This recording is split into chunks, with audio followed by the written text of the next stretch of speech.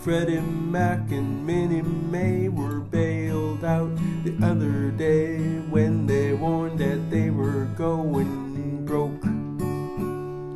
So George Bush listed reasons but didn't dare call it malfeasance, and grinned and lied and winked when he spoke. When he joked of all the enterprise zones, he realized that most homes owned were stolen back by banks who couldn't care less.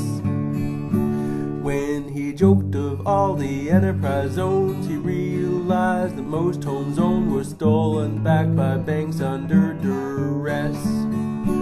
And the banks stole from the people.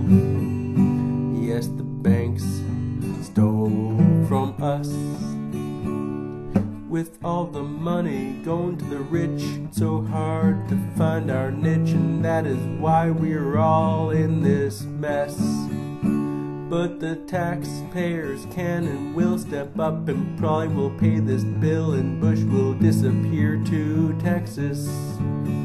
He said CEOs must sign and swear that all their books are being fair, but the banks were getting such high marks. He said CEOs must sign and swear that all their books are being fair, but the banks were really just loan sharks. Yes, the banks stole from the people, and the banks stole from us.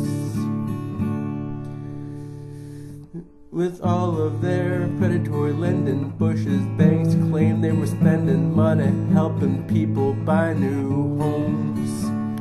Something stinks and something smelling. Every home and every dwelling was bought with faulty bank loans.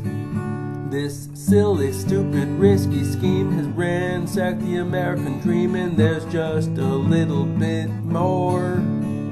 This silly, stupid, risky scheme has ransacked the American dream, and it's not something we can ignore. That the banks stole from the people. Yes, the banks stole from us.